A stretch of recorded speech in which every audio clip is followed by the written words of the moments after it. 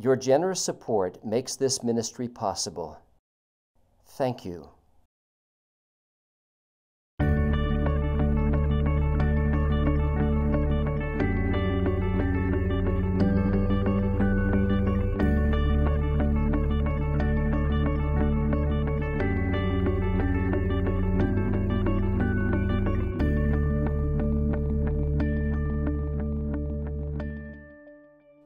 If you have any questions of what we covered yesterday, anything at all. We left off at the naming of children, sons, daughters, right? You with everybody with me? Okay.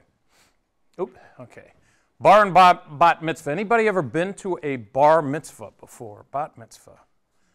Nobody. Okay. What?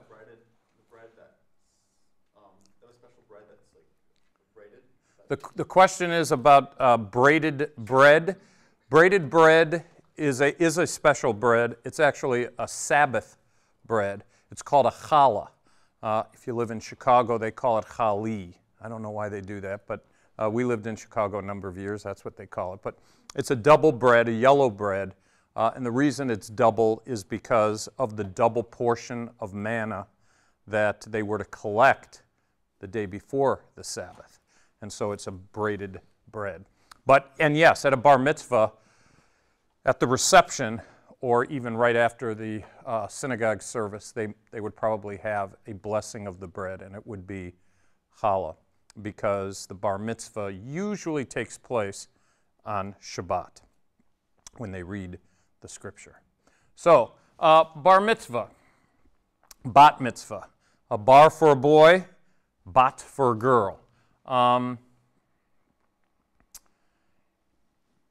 It actually means son of commandment. Let me give you an understanding of what bar mitzvah is.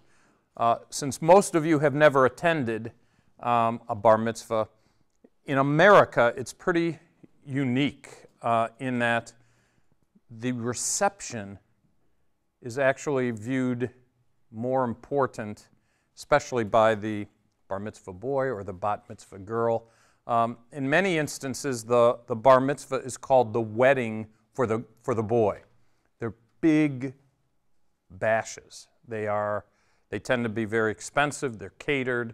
13-year-old boy invites all his friends and relatives come. It's a big, big deal. And depending on the family, it can end up costing thousands of dollars for the reception at very nice hotels.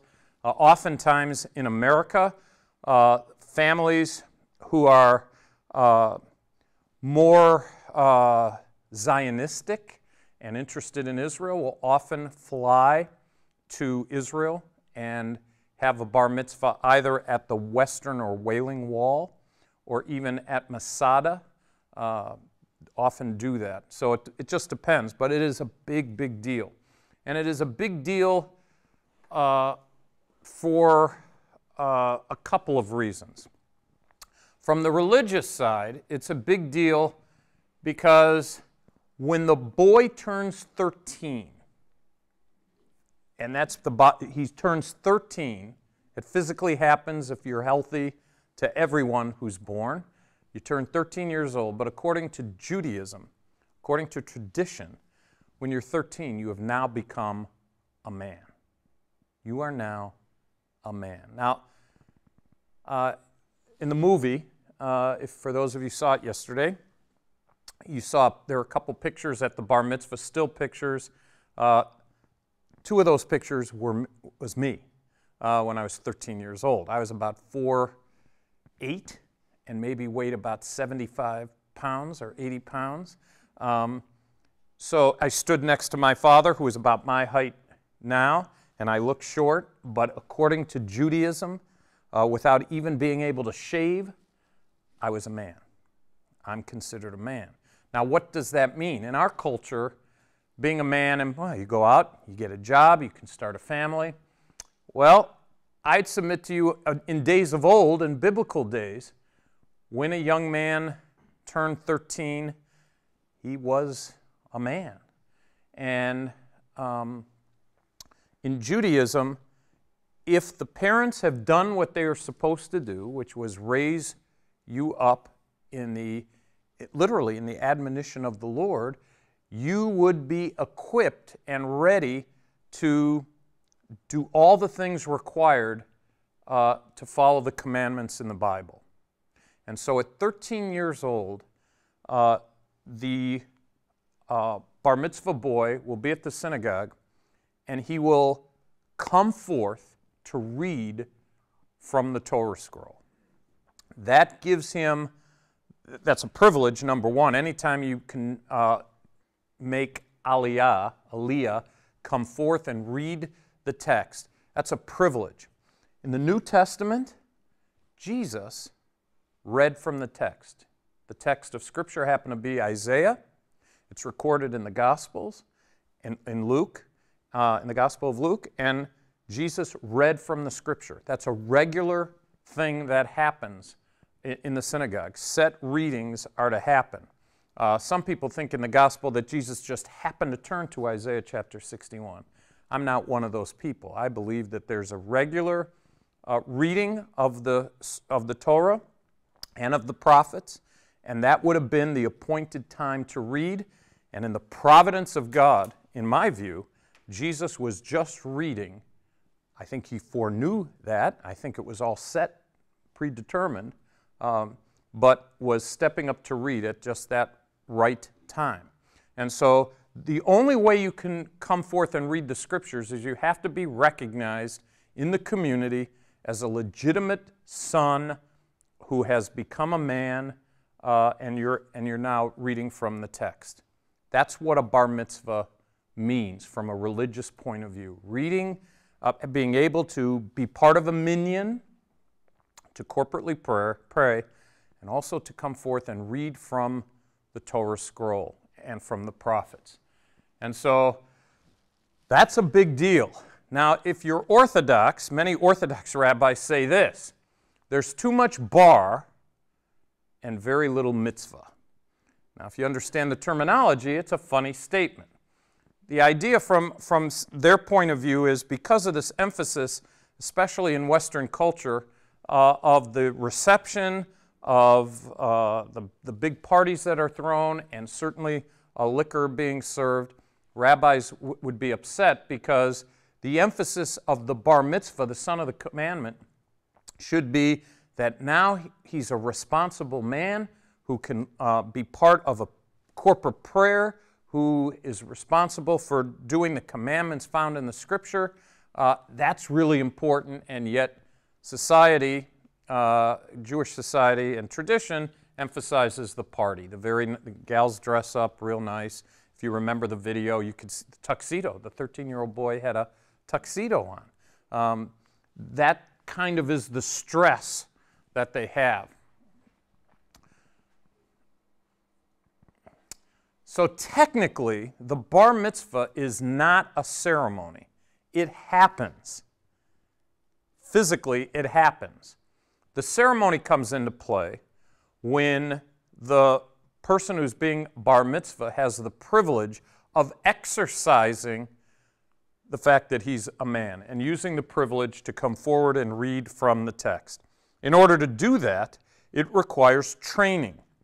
So, from the time a Jewish youngster is small, either he'll be trained at home, which was the days of old, but in more modern times, he'll go to school.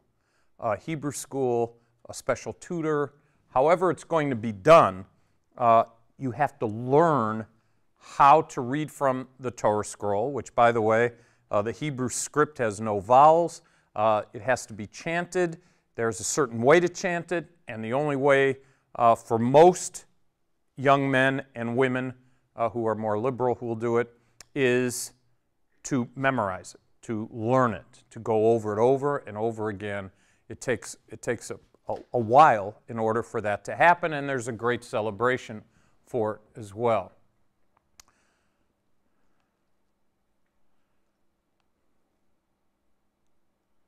So he's now responsible to obey the commandments from 13 years and on. In Jewish culture, particularly Western culture, but certainly in Israel and which would certainly be classified Western. They're Western thinkers. What often happens is after the bar mitzvah, at 13 years old, they drop out of Hebrew school. They drop out of training. Most families will turn to their kid. They'll make them go and learn all the things they have to learn, but after their bar mitzvah, a good percentage of them stop. So unlike the Christian tradition, although arguments are very similar in either Christian home or Jewish home, many Christian homes, the teenagers don't want to go to meeting, have their issues, but if you compare them, Christian parents seem to win out because usually it goes, they continue to go. Not all the time, but in Judaism they tend to stop. When the bar mitzvah happens, the father says a prayer, which in essence says, "Thank God, my son's sins no longer fall on me." In Judaism, the idea is that the father is responsible for his children's actions until they reach accountability. And the age of accountability in Judaism is 13. If you're a gal, conservative and reform synagogues don't, they allow for bat mitzvahs. Orthodox Judaism doesn't have bat mitzvahs. It would be the Orthodox who would emphasize the sin aspect, not the Reform and the conservatives. Reform Judaism and conservative have bat mitzvah mainly because of the pressure politically that has gone on with women and women's rights and all that, and it's kind of grown as society has insisted on those kinds of things. So 100 years ago, actually bat mitzvah started in Germany. There were a couple of them. There were a few of them. They were far apart. Not too many gals got bat mitzvahed, but now it's very, very common, very common. But Orthodox Judaism will not allow for that. So, but there is this belief on the part of Orthodox Jewish people that he's now a man, he's now responsible for his own actions, his own sins fall on him. And so the father's pretty happy. He's a pretty happy person. Now he's able to be part of a minyan, corporate prayer, and he must don the phylacteries. Now, I'll show you, you saw some in the film. I'll show you later on, I'll be showing you some pictures of phylacteries. The phylacteries come from Deuteronomy, which says, "You shall bind them for a sign upon your hand, and they shall be as frontlets between your eyes." Deuteronomy chapter 6. It also talks about, "You shall post it on the doorpost and on your gates." That's from Deuteronomy 6 as well. That prayer, and we'll be talking about this a little later, is called the Shema. Very important prayer, the Shema.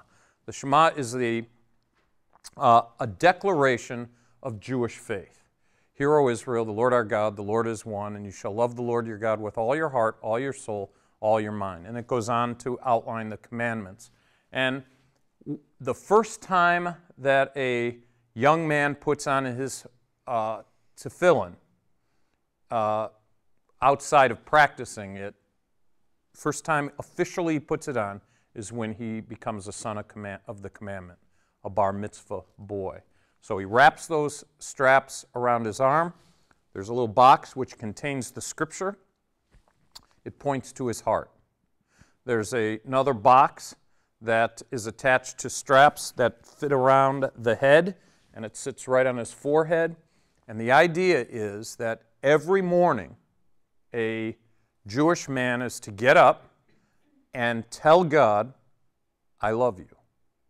I love you with every part of my being." And in fact, by strapping on the phylacteries, the tefillin, He is saying, God, you own my heart and you own my brain. Well, if God owns your heart and he owns your brain, how much of you does he own? We'd say, well, all of us. He owns the whole part of me. That's exactly right. Christians, we're supposed to have devotions, and there's all kinds of books that I've read. I remember doing a paper on it when I was in school, interviewing people. Everyone does it a little bit different as far as their devotions, and people have struggled through the years. Judaism, Orthodox Judaism, doesn't have that struggle. The reason is you must do it at a certain time when you wake up. It's to be done right away, and it's not just to be done by reading something. You have to do something as well. By strapping on the phylacteries, first thing we say is, God, I love you with all my heart and soul. Those scripture verses are pointed to your heart and on your head, and so they're communicating to God that you love him and are committed to him. Now, it's done in a liturgy, which is different from a Christian devotion. Christians do devotions in any number of ways, and there's all kinds of different things that you can do. But in Judaism, it's a structure. There's a certain way to do it, and it's got to be done all the time. Okay?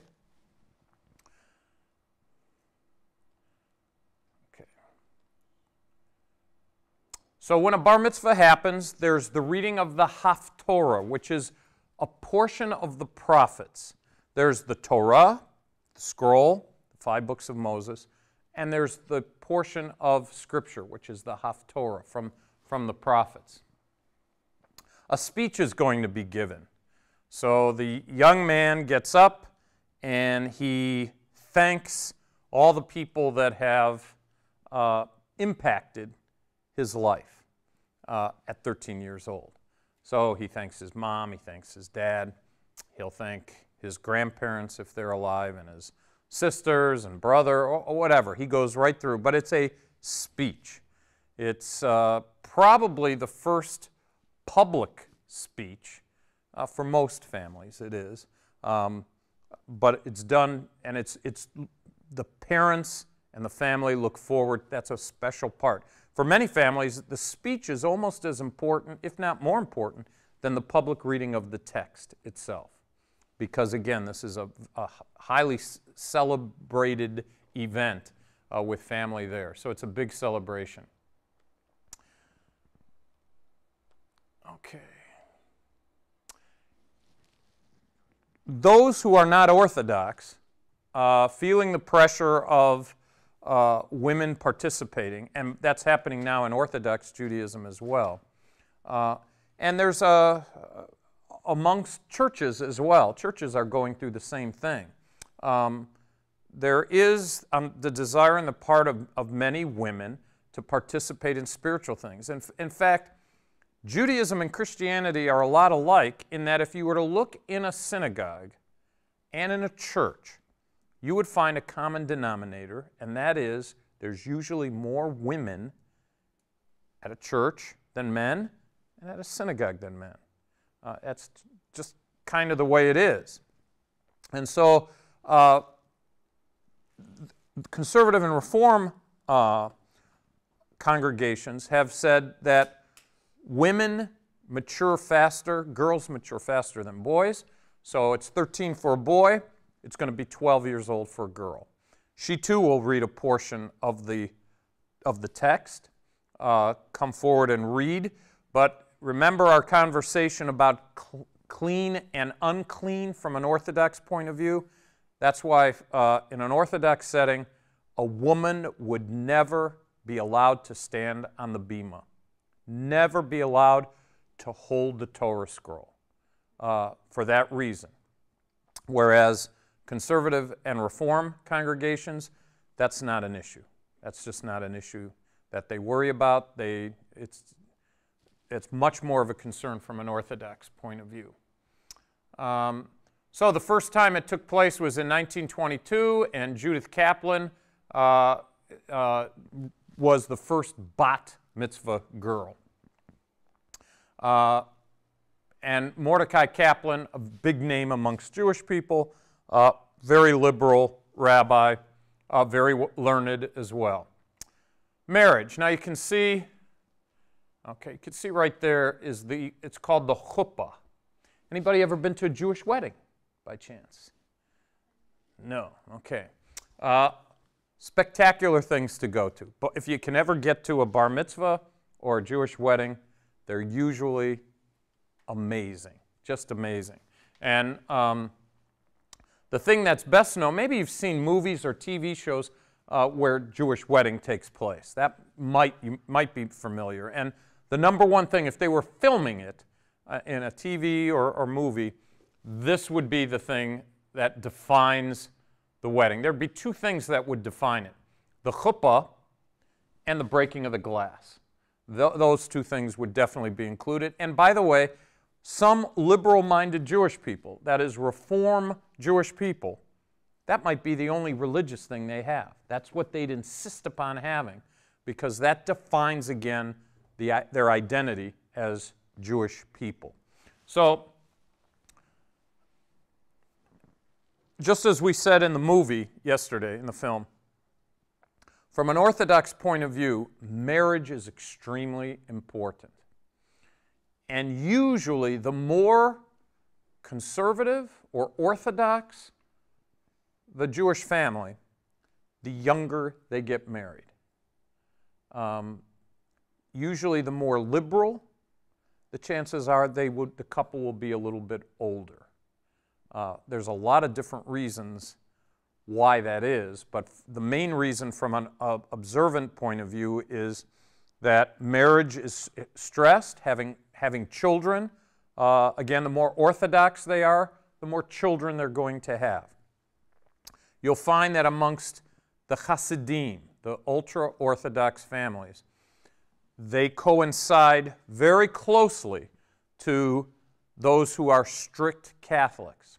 Strict Catholic families usually have a large number of children. So do the Hasidim, because both groups tend not to use any kind of artificial birth control. The only kind they'll use is natural birth control. And so the families tend to be larger. But the average Jewish family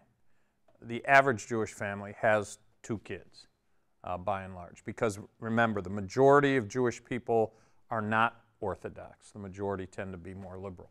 Any questions so far? Yes? Do they have arranged marriages, or? Amongst some of the ultra-Orthodox or Hasidim, especially rabbis, rebbes, as they'd be called, they might. But it's a small percentage. And under normal circumstances, most Jewish people would thumb their nose at the idea of somebody doing that. But there are examples of it, but it'd be very small, very, very small.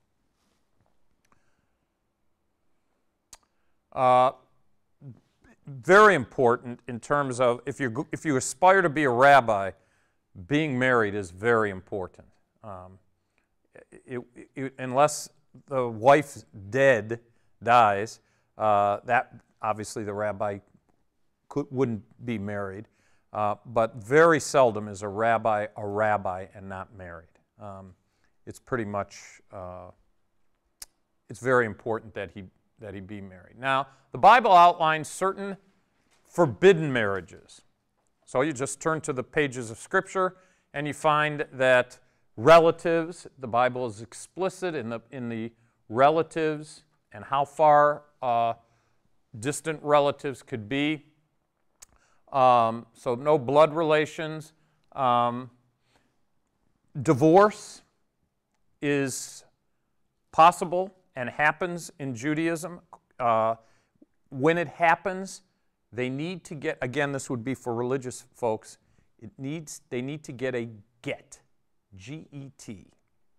A get is a document that is, there's a council that meets that approves the divorce. Now remember, this is a religious thing. How important is a get? It's only as important as the people who need one. And what do I mean by that? Well, if you're a liberal Jewish person, you're non-observant, we'll use that expression. Okay, you're going to get a divorce. Getting a get, going before a council to receive this get, doesn't really mean a whole lot to you, because what matters to you is the law of the land. So you'll get a lawyer, the spouse will get a lawyer, the lawyers will dicker, you pay them what they have to pay, you'll pay whatever it is, or the arrangements will be made, you divorce, and you move on. If you want to get married again, according to the civil government, in this case the United States, as long as you have a legal divorce and the other person you're marrying is not married, you can get married. If, however, you're observant, where Judaism is very important to you, if you want to get married again and you don't have a get, you cannot marry in that Orthodox synagogue. There won't be an Orthodox rabbi around who will marry you. So, if you are religious, that get becomes very, very important. Similarly, you've heard in Catholicism the idea of marriages that have gone on for a long time, and then they, what's the word I'm looking for? Annulment. That's right, annulment. How do they get annulled in Catholicism? Well, they go to the right church, they do what they have to do, and they get their annulment. Judaism is very much the same way. There have been all kinds of, it can be difficult. I know personally of an acquaintance of mine who, he was divorcing his wife.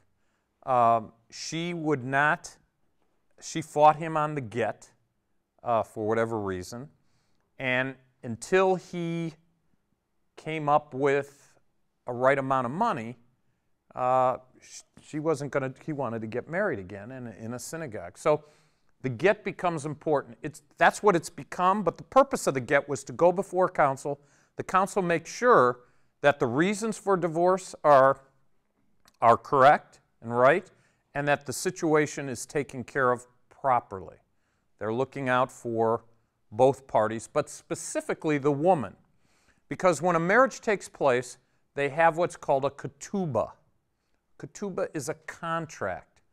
It is not legally binding in civil governments, but it is morally binding in Judaism.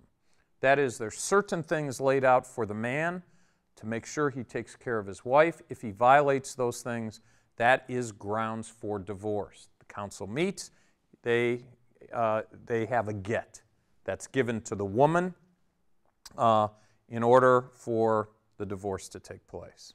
Are you with me? Okay. The word mamzer, very bad word, by the way. I know we're on tape. It is a bad word. If you ever hear that word, it's a Yiddish word. It's not a good word. And it is a word used for illegitimate child, an illegitimate child. And so if a child is born because of an illicit relationship, whatever it is, that's the word, that's what they call that child. And so people use that name like they do in other languages and cultures as well. They pick a bad name and throw it out even if it's not true. So that name is not a good one. And important because that would stigmatize. Again, this would be in an Orthodox setting, mostly. Question? That's exactly right. The question was, what about Jesus? Wasn't he accused? The fact is, I have heard Jewish people say that about Jesus. And in fact, if it was not a miracle birth, what happened to Mary, if it was not a miracle birth, if the Holy Spirit did not come upon her, and she was pregnant under normal circumstances, then yes, that baby born would have been an illegitimate child. So if you have problems believing that a virgin can have a baby, as Joseph did at first, it took God to intervene to make sure he understood that. One of my objections early on when I first heard the gospel was I believed it was a cover-up. I thought the whole thing was a cover-up, that, Mary was fooling around. And she had a baby and they came up with a story. I believe that. Now, there's a problem. And I learned real quickly, most Jewish people have trouble with the virgin birth. I understand that, by the way. However, let's think of what we talked a little bit about yesterday very quickly, but let's go back there and think through it. Judaism, that is biblical Judaism, was founded Abraham, Isaac, Jacob, as we talked about, okay? Abraham, the story in the Bible, Abraham is approaching 100 years old, 99. His wife is 89. 3 visitors come in Genesis chapter 18. You might remember the story. 3 visitors come, and they announce that a year from now, Sarah is going to have a baby. Sarah laughs. This is hysterical. Why is Sarah laughing? Well, simple. She knows her body. I suppose she looked in the mirror and she could see her husband, and you know what? It's not going to happen. It's just not going to happen. And so when the 3 visitors come and make this announcement, she laughs, and wouldn't you know that a year later, laughter is born. Isaac means laughter. So, I am telling you, as a Jewish person, I had a hard time. I thought it was a joke that Mary, a virgin, had a baby. Yet, Judaism was birthed on a birth that was impossible, but it happened. So, without going into what happened with Jesus, let's just say, from an observant point of view, that is, I look at the Bible, the Jewish scriptures, and I accept them, which I did before I became a believer. I accepted the Old Testament, the Jewish scriptures. Do I believe that God did a miracle so that an 89-year-old woman can be impregnated by her 99-year-old husband? Answer, yes, I do. Once you believe that, you have to remove the concept, oh no, Mary didn't, that's impossible. So, all I'm saying is if one is true, if Abraham fathered a child at his age and her age, then it is at least possible. If one can happen, then the other can happen. That's all I'm saying. It doesn't prove it. It only removes the possibility of saying it's impossible for that to happen. Judaism was birthed, ultimately, by a baby Isaac, who not even his mother thought that it would ever happen, and it did. That's all I'm saying. So there's a time, Judaism is always built with some rules and regulations as to how you should behave. So, in the case of a divorced or widowed person, there is a certain length of time. I don't know how many of you have ever had a discussion, or maybe you know of an instance personally where someone has passed away and the person who's left gets married again. When is too soon? Oh, I've been involved in those kinds of discussions. Maybe you have as well. In Judaism, at least, there's a minimum. First of all, if you're Orthodox and you get married before then, you violated the law. They don't want to do that, so they will usually wait. Conservative and Reform aren't so much interested in the law as they are, how does it appear? What's it look like? How much time is enough time? I've asked Christians that question. Young people, middle-aged people, pretty much there's no consensus at all, and it's not scientific, but I can tell you the results of my little survey has been that pretty much most people don't get bent out of shape if it's around a year. Around a year, pretty much. But anything less than that, and I've seen young and old say, no, that's horrible. You don't do that. Now, we don't have any, Christianity doesn't have any of those kind of laws. Judaism does. So it's a settled issue. They know how long to wait. Okay, wait a minute. Okay, here we are. The marriage ceremony. There you can see the chuppah. This is the ketubah. And here's the signing of the ketubah. Now, there's a ketubah here, and there's a ketubah here. There is no, the decoration of the words can be anything. Different artists do ketubahs. So you see one here, and that's in the shape of the chuppah, and they put the words here. Here they did it like a nice document and then put the words there. Question? I think you said last night that you are married to a Gentile woman. I am married to a Gentile woman. Now, did you have a Jewish wedding? Did a rabbi perform a Jewish wedding? No. The question is, did I have a rabbi perform the wedding? The answer to that is, I was a believer when I got married, and the criteria for me was not having a rabbi. By the way, I could have probably found a Reform rabbi, but that wouldn't have meant much to me.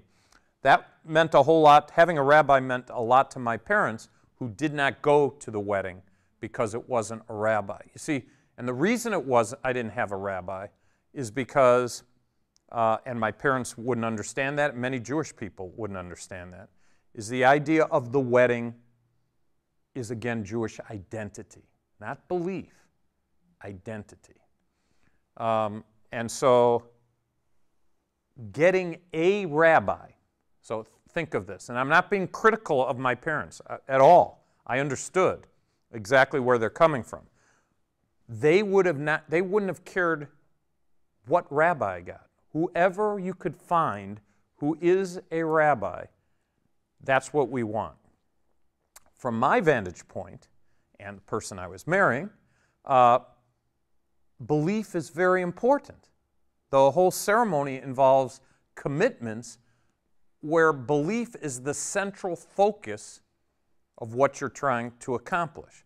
By the way, that struggle is with a lot of people, Jewish, Gentile, and Christians. For instance, if you're secular, getting married is important from a legal point of view. You could go to Las Vegas and go to a place. They're all certified. You could do it real quick, and it's perfectly legal. They have the witnesses, etc. Some people look at the Vegas idea of getting married and say, that's not the way I want my wedding. Why? Well, because that's too flippant. Okay? So they might have a church wedding. Okay? A church wedding. Does it matter who is doing the ceremony or what church experience? If they're not religious people, probably not. Unless they were raised in a certain tradition. Methodist, Presbyterian, Baptist, whatever it is.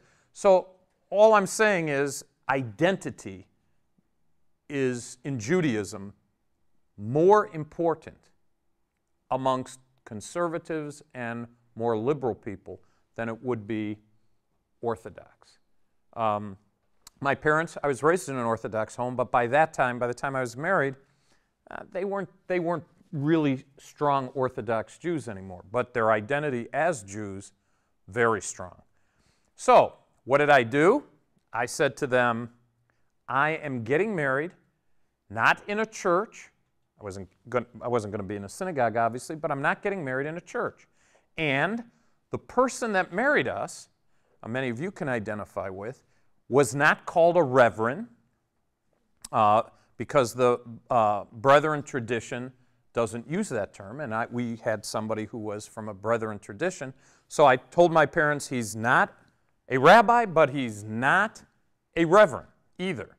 And we're not going to a church or a synagogue. We're going to get married in a home, my wife's home. But that for my parents, if you're not going to identify yourself with Judaism, we don't want any part of that. Very normal. That's a very normal. So I understood it, and so identity becomes real important. For instance, the ketubas. Okay. Do most Jewish people, when they sign the ketubah, by the way, big deal. It's a big deal, and I'm not being flippant about it. It is a big deal. You hire a person to do pictures or video. They're going to come, the groom and the bride, and they sign the ketubah. It's a big deal. Do they really? They might even put it up on their new home that they go to move into. It's got the ketubah and it's framed. I've been in homes like that.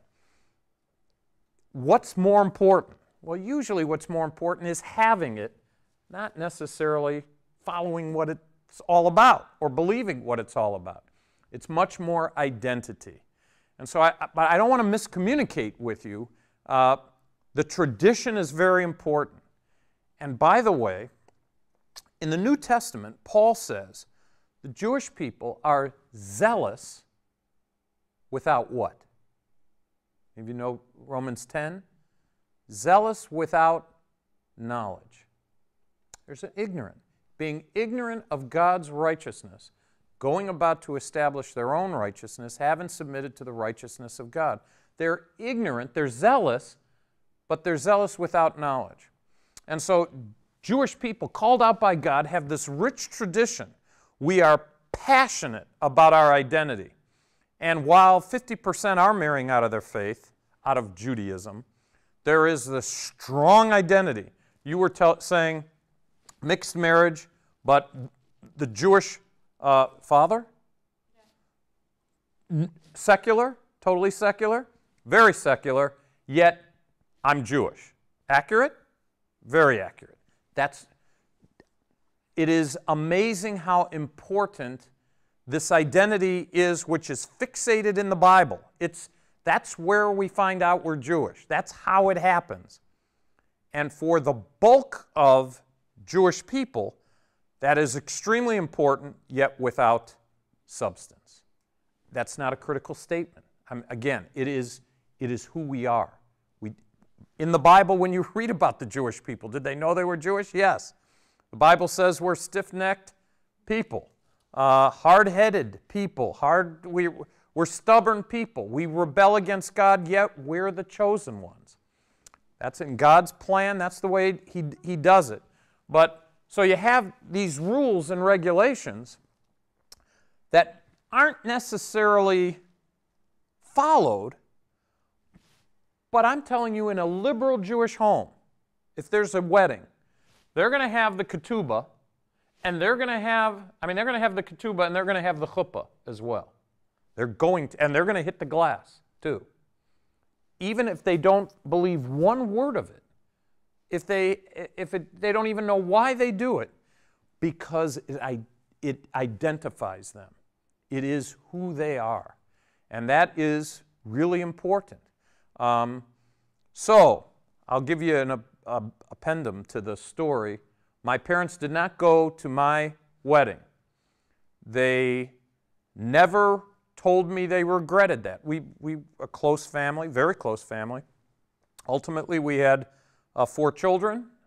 My parents lived to see their oldest granddaughter get married. Their oldest granddaughter met her husband in this place, Emmaus Bible College, and got married in whichever the direction, the chapel down there that way. Okay? When I called my parents to tell them that their granddaughter was getting married, before I finished getting it out, they said immediately, whenever it is, wherever it is, we'll be there. Now, what happened? Did they ever say, boy, you know, we should have come. We're your parents. We should have come to your... No, they never said that. I wasn't expecting them to say it. But in a sense, they did say it. Because when they came to Emmaus Bible College, the Saturday before was graduation, and they were there, sitting in that marble chapel as Jewish people, never doing something like that. They were as proud to watch her walk the aisle, and then the following day come right back and watch her get married by actually the two fathers, the father of the groom and I'm his father of the bride. We married them. So that in that story there was a coming around, if you will, a recognition of maybe I shouldn't have done it. Don't say that. Would never say that. But it's a happy ending to that particular story. And so I admire my parents for being willing to do that and coming around. But it's hard. That's a hard thing to do. And not just from a Jewish point of view. This is Jewish culture, Jewish history, Jewish customs and culture, but traditions are very hard to overcome. Particularly in Judaism, God has separated a people, and that's for a purpose. We believe that strongly. There will be a people when Jesus Christ returns, physically and bodily. Those people are His people, and they've been a separated people from the time He called them, and they will be there when He returns. They must be there. So it's kind of an interesting thing when you know the rest of the story, but you're watching it in the middle, and you're trying to figure out why do they do this? Why are they like that? It's part of our history and tradition and the way we are. So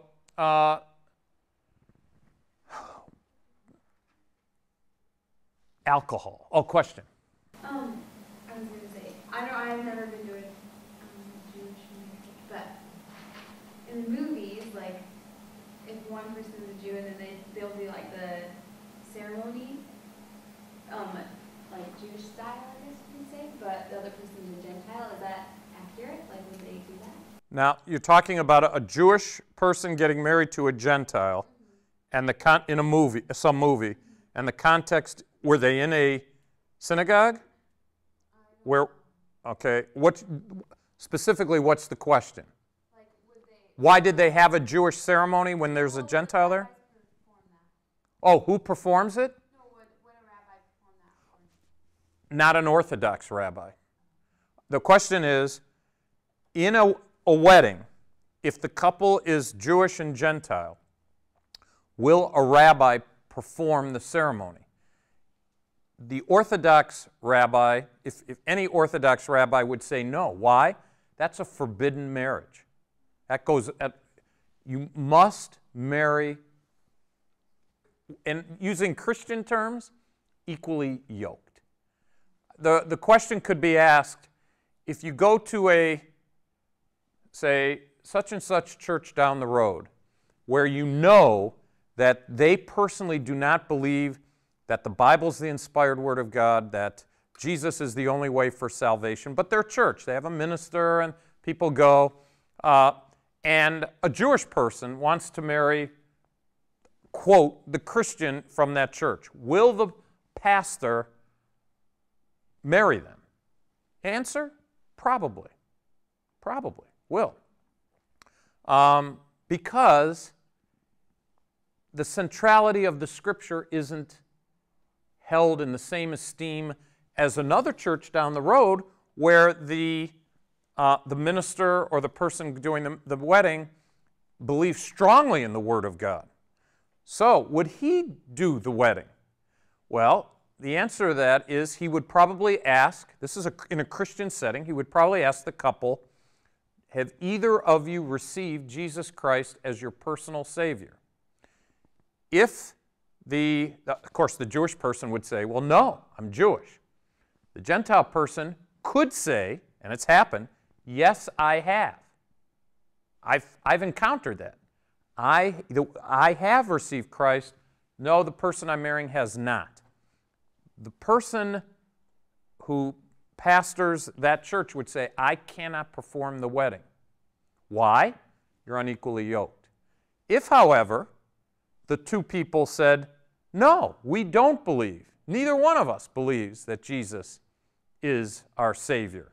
But I'm, quote, Christian from this church, and he's Jewish, or she's Jewish from that. Then the Bible believer might indeed perform the wedding. Why? Because they're equally yoked.